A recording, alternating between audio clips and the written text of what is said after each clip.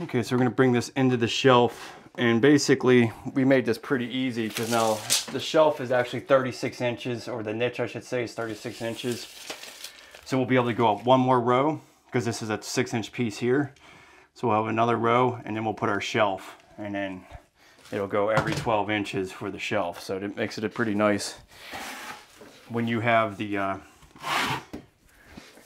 grout joints lining up with the bottom of your niche, it makes this whole process much easier.